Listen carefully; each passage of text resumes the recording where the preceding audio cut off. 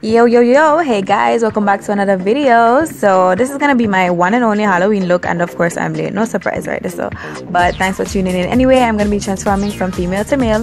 So the first thing I'm gonna do is take my wig off, because you can't be a man with a wig on your head. So may I take off that, taking off my lashes and all my makeup. I'm gonna just use regular wet wipes to wipe my face off, guys. This video is going to run pretty quickly just because I did nothing special. I'm telling you, this was done in a hurry. I was recording like 3 videos this day and it just didn't really work out the way I wanted, but I tried, okay?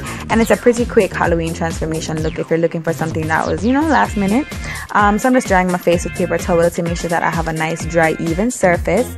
Next, I'm going to use this black eyeshadow. It's a matte black shadow. I'm going to use this and the angled brush to carve out my hairline and also my beard line and my mustache.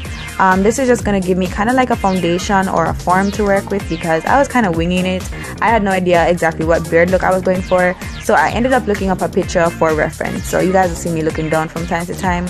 I'm just lining up my beard and mustache and all that good stuff, and then I'm gonna go in and kind of shade like with fake hairs, hair like strokes, just to see what I'm working with. And this is gonna help me also with the whole shading and filling in process.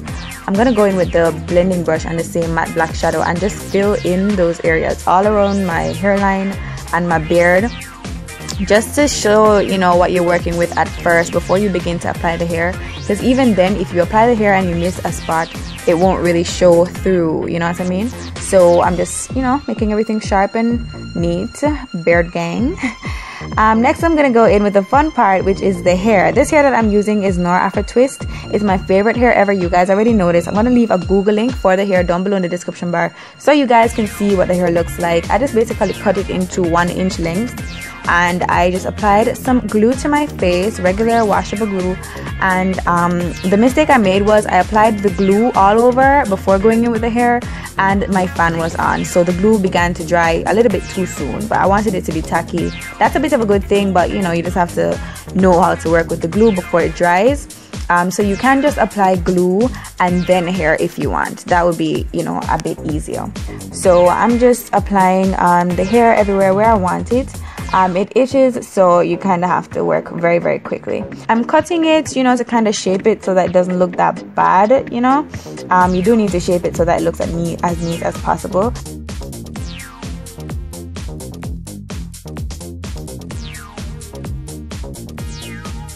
Then I went in with this Profusion contour palette to kind of contour my cheeks, to make them a little bit more manly looking. But then my battery decided to die and I had no idea I was still recording.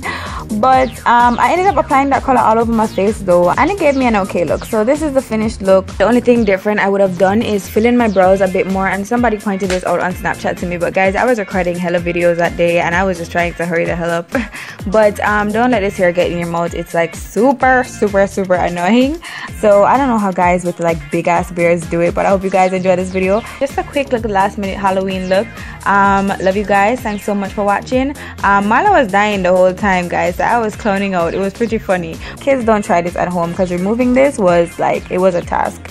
But follow my Instagram and my Snapchat, my Facebook and all that stuff. The links will be down below. Thanks so much for watching. Drop me a comment and I'll see you guys in my next video. Until next time, bye.